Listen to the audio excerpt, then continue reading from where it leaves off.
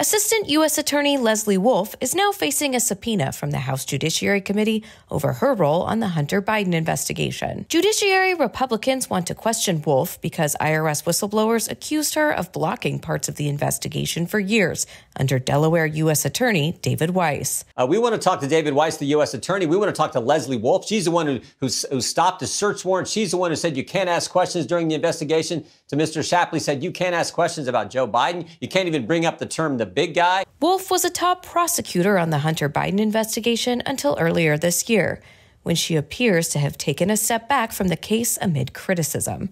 IRS whistleblowers Gary Shapley and Joseph Ziegler said Wolf shut down questions about the Hunter Biden business network that may have led to Joe Biden. They also said she tipped off Hunter's lawyers about plans to search a storage unit that investigators believed held evidence of potential tax fraud. Weiss is now a special counsel, and he has filed 3 felony gun charges against the president's son in Delaware. But he has yet to file any charges related to the alleged tax crimes. Weiss himself testified before the committee earlier this month. He refused to answer any questions about Wolf, who has faced considerable public scrutiny since the whistleblower testimony in the spring.